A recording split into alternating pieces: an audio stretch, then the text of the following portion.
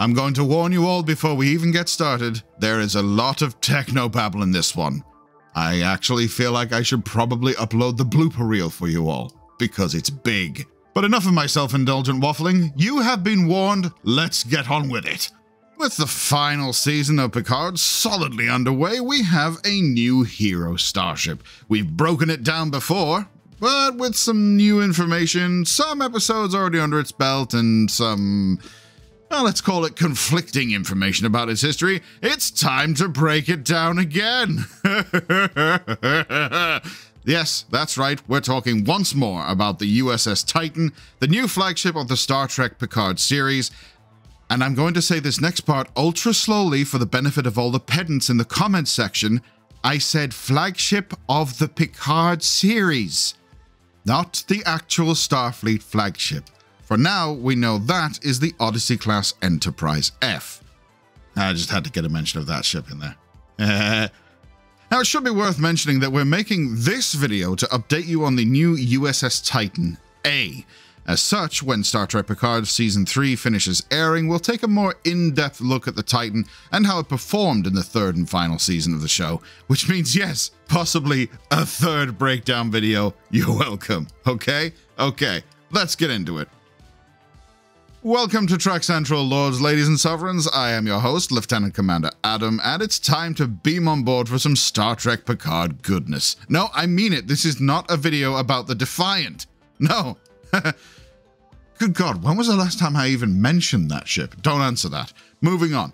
No, we're diving into Picard Season 3. And remember, if you want to keep up to date with all of our lovely videos, just hit that subscribe button to never miss one. Go on, do it. As always, please let us know your thoughts in the comments section below, because if you're talking about Star Trek, we want to hear about it. Okay, engage. The Constitution 3 class, or I suppose you could call it Neo-Constitution, was active during the turn of the 25th century, with the USS Titan-A in its ranks coming into service in 2401. The previous USS Titan, commanded previously by William T. Riker, was retired in 2398 from active service due to damage. Captain Shaw would oversee what I'm going to call the construction of the USS Titan-A, which would utilize many of the internal components of the original Luna-class vessel, whilst the exterior would change visibly in design. Something that has actually happened in Star Trek twice now. Anyway, moving on. The design of the Constitution 3 class, known in Starfleet as the Neo-Constitution, as I mentioned before, was a nostalgic look back to the original USS Titan, the NCC 1777, a Shangri-La class vessel commanded by Captain Savick, and which served as the Federation flagship for a short time before the USS Enterprise-B was launched, and then immediately proceeded to get its face punched off by a giant burning space blanket. What? The Nexus looked like a blanket that somebody had left drying on the line in the middle of a windstorm, and then set on fire. Maybe we should just move on. The Titan-A comes in with a new length of 560.5 meters, which for the time would make it slightly smaller than the Inquiry class. The Neo-Constitution was an underdog in Starfleet, not as powerful as the Inquiry class, but providing a slightly different function. The saucer itself was extremely similar to that of the Shangri-La class. Interestingly enough, the saucer of the Luna class was the exact same length, but slightly more oval in shape, so the Luna class saucer could have been modified to make this new one without much effort. The bridge module was located in the middle of the top of the saucer, as tradition dictates, in an extraordinarily vulnerable position, with a sensor array in the middle of the saucer on the underside. The vessel was designed to operate best at sublight speeds, and with that came its impressive impulse engines. These engines appeared on the rear of the saucer. There were 2 of them located within cutouts on the rear, and still an additional 4 impulse engines were also located in the middle of the structure, connecting the saucer to the neck. These impulse engines were split into groups of 2 on either side of what I can only refer to as a highly reinforced neck. Make of that what you will. This neck looks to have 2 sets of aft torpedo launchers to boot. The secondary hull reminds me, actually, quite a lot of the Excelsior class compared to the Constitution, if I'm honest. It's not as cylindrical as you would expect. It's still curved, but there's a rectangular element in there. The lower section near the aft of the secondary hull curves towards the center, giving a very Starfleet-looking silhouette. The Titan-A's main deflector dish is sunk into the front of the secondary hull, possibly for more protection, but it is a standard circular-shaped deflector dish either way. The aft of the secondary hull houses the shuttle bay, with a Constitution-looking hangar bay door with the words Titan emblazoned on the back. The Titan's nacelles are connected to the secondary hull by pylons, another standard Starfleet feature, in most ships anyway, which curve slightly upwards. The nacelles themselves have orange Bussard collectors, similar to many ships of the 25th century. The nacelle structure, however, is interesting, with a more rectangular look, a sloping front tapering off near the rear, and these nacelles also have glowing blue highlights near the Bussard collectors, and then a strip near the rear of the nacelle, which pulses when active. I guess they just needed more blinkies. Whatever. The ship's interior was very similar to other Starfleet ship interiors of the 25th century, with Sagan-class style corridors and bridge. The corridors are very clean and differ from the carpeted corridors we've seen on most Federation ships from the 24th century. As the corridors are the same on the Stargazer, some corridors will be equipped with weapon racks similar to what is seen on the Sovereign-class starships of the time. The turbolifts are also very spacious, with terminal screens around the walls giving visual readouts of the ship, handlebars in case of emergencies, took them long enough, and even a retinal eye scanner. Okay then. The bridge is the same bridge module as the Sagan-class USS Stargazer, with it being very sleek, and the usual iconic central command chair flanked by chairs on either side for other senior officers. A setup found on most Federation ships, but in this one demonstrating something slightly awkward. Those chairs are nominally supposed to be for the captain, the first officer, and then either the second officer or a mission specialist. I just kind of feel it was a missed opportunity for Riker and Picard to have come aboard, had this big argument about chairs, and then somebody just goes and gets a couple of random folding chairs from the captain's ready room and just plonks them next to those. You call it slapstick, I call it realism. The central captain's area is elevated with stairs leading to the front of the bridge, which honestly represent a tripping hazard in my mind, but shut up, Adam, no one cares about that. But at least there's ramps on either side. There are also two individual 4 control consoles for the helmsman and tactical officers. These front consoles also have holographic assisted foot controls. Around the room are large wall-length consoles showing various displays for comms, operations officers, so on and so forth. There are also standing consoles, 2 at the front of the bridge and 2 at the rear with a transparent display above them. The ones at the rear are in front of the primary ODN manifolds, a system upgraded in the 25th century. These manifolds include the Daystrom M47 Quadratronic Processing Unit, which was obviously working much better than the M5 Multitronic Processing Unit seen in the original series episode The Ultimate Computer. Titan systems would also include bioneural gel pack technology, with this tech also being incorporated into the more dynamic isolinear chips, allowing for more reliable storage, faster speed, and more intuitive processing. The bridge's view screen was created using holographic reconstruction generators, HRGs, that create a 3D view of space, data, or information and project it on the viewer. Funny enough, the Enterprise-D had a similar capability with its main view screen, but because of cost restrictions and technological limitations, we never got to see that on screen. Just a little gem for you there from the Next Gen Tech Manual. I will never stop reading that book. Unlike the Enterprise-D, however, the Titan had the ability to drop a blast shield over the opening, becoming a transparent window on demand, therefore making it a window, a view screen, and a giant slab of armor all at the same time. The interior layout of the Titan that we know of so far would be the main bridge, briefing room, viewing lounge and observation rooms on Deck 1, officers' mess on Deck 2, captain's quarters on Deck 3, and the officers' quarters on Decks 4 through 8. Numerous holodecks would exist on Decks 5 through 9, docking ports also on Deck 9, cargo bays on Decks 11 to 12A, which is weird, and the main engineering deck on E1. You know, it doesn't make any sense to me either. We know that some of the crew quarters included bunk beds for lower-ranking officers on the ship, or guests you want to annoy. And the captain's quarters located on Deck 3 had large windows covering the wall to give the captain a good look at where his ship was, because we all suffer with that problem in the morning. Another room would be a dining room, available to the ship's senior staff, with custom plates and cutlery for the occasion. Whether the ship had a galley for such occasions, or if it was just replicated, is not known.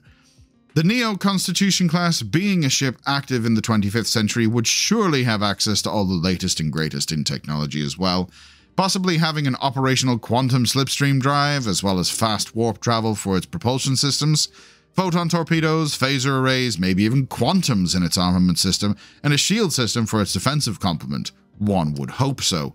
Though we don't know exactly what its armaments would be, we do know its defensive capabilities, as the ship comes equipped with metaphasic shields. This type of shield system was first shown to be successful by Dr. Beverly Crusher during her time on the USS Enterprise-D, and later by Geordi LaForge to protect the Enterprise from the force of a star's corona.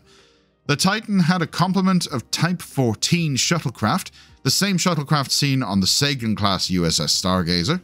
One of these shuttles was even named the Savick, honoring the original USS Titan's commander once again. The legacy of the USS Titan is a long one, and it starts with that original ship, the NC-1777. As we said before, this original ship was a Shangri-La class, commanded by Captain Savick, and even spent time as the fleet's flagship under commendation by Captain Sulu of the Excelsior. The vessel was launched in 2290, and it's known for its encounters with the Klingon Empire, the Exoport takeover, and the Horizon Colony rescue. The ship would also be instrumental in maintaining frontier stability before the Khitomer Accords were signed, and the launch, of course, of the Enterprise-B. The second vessel in the legacy was the famous Luna-class USS Titan, NCC 80102, captained by William T. Riker following his time on the Enterprise-D and E. Riker would come to command the Titan after the Shinzon incident of 2379, and later would be seen dealing with the Packlet incident in the 2380s, serving with his wife, Commander Deanna Troi, and well-known Starfleet officer Bradward Boimler for a time. Captain Riker and Troi would have a child called Thaddeus Riker aboard the Titan. However, they would leave the USS Titan in 2391 and retire to the planet of Nepenthe after their son was diagnosed with mendaxic neurosclerosis.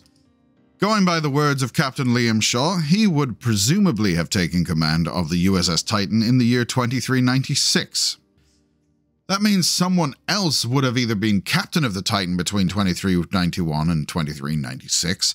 The ship would be heavily damaged in 2398, though, and undergo refit. Also in 2398, Lieutenant Matthew Arliss Mura would join the Titan as tactical officer. During the refit, the ship would be changed into the Constitution 3 class, Neo-Constitution, whatever you want to call it, with a new external body to honor Savick's Titan. Still, the same internal systems as the Luna class remained to honor Riker's Titan. The Titan itself would join a select few ships to be honored with a letter suffix, with this new Titan being the USS Titan NCC 80102A. Shaw would take the Titan on 36 missions in his 5 years of service, though presumably one of these missions is the one where the Titan would be damaged enough to require its refit. After Captain Riker's return to Starfleet in 2399, he would assist with the Titan's refit into the Titan-A. Shaw, though being Jellicoe-like in the style of command, would keep the Titan in a 3-shift rotation instead of a 4-shift rotation, and we all know how big of a deal that was. After the Borg incident of 2401, 7 of 9 would join Starfleet under recommendation by both Admirals Janeway and Picard. Shaw would personally pick 7 to serve as his XO, but for what reason we don't really know. He would also make sure she went by her former human name, and he would be against her Borg nature almost entirely. The Titan would also have Ensign Sidney Crash LaForge serving as a helmsman of the Titan, following the footsteps of her father, Geordi. Because lest we forget, in the early days of TNG, Geordi LaForge was the Enterprise-D's helmsman, before he became the chief engineer of the Galaxy-class Starship later on. The Titan would return to Earth's space dock, where it would pick up guests of Admiral Picard and Captain William T. Riker, who through the help of Commander 7 would get the Titan to the Riken system on the border of Federation space. The Titan-A was designed by notable Trek Starship designer Bill Krause, who was responsible in Season 2 of Picard for making the ship models of the USS Stargazer in the Stargazer's Ready Room. Bill has made many other Starship models, with his ships sharing a very motion picture vibe, which this ship also has. The Titan-A began as a photoshopped mock-up from a physical model of the Shangri-La Mark II ship by Bill Krause and was built for Terry Matalas, showrunner of Star Trek Picard. One weekend, Terry simply asked, what would it look like with Picard-era nacelles?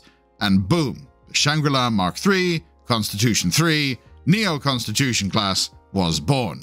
Pick a bloody name, guys. As mentioned, the ship uses the same interior as the USS Stargazer, mainly as a cost-effective way to reuse this great set made for Season 2. I mean, it only appeared in 2 episodes. You can't let that go to waste. It has already seen more use in Season 3 of Picard, though. Much of the work on the USS Stargazer bridge comes from concept artists like James Chung, Darko Darmar Markovic, graphic designers like Jeffrey Mandel, the great Dave Blass, production designer, and all the other people involved, such as the actual set builders themselves. The primary ODN manifold faster-than-light nanoprocessing unit from the bridge of the Titan-A was designed by Darko Darmar Markovic. Concept artist James Chung created many concepts for the bridge and its consoles. He even designed the forward bridge consoles to have the holographics-assisted foot controls on the console's floor, which honestly is probably the most hilarious addition to a bridge that I have ever seen. So far, there isn't much else we can say about the behind-the-scenes work on the Titan-A, but hopefully we'll get some more behind-the-scenes stuff later on in the season. But what do you think of the new Starship design? Do you like the incorporation of motion picture era ship aesthetics, or would you have preferred more time on the Stargazer? Because personally, the ship is definitely growing on me. I just wish they would pick a name for the damn class. Well, you let us know in the comments below, because as always, if you're talking Trek, we want to hear about it. And again, if you want to keep up to date on all the latest Star Trek news, lore, and more, then make sure you hit the subscribe button and never miss a video from the team here at Trek Central. You can also follow us on social media or join our community Discord server. But for now, I've been Lieutenant Commander Adam. Thanks for watching, and we'll see you next time. Live long and prosper, my friends.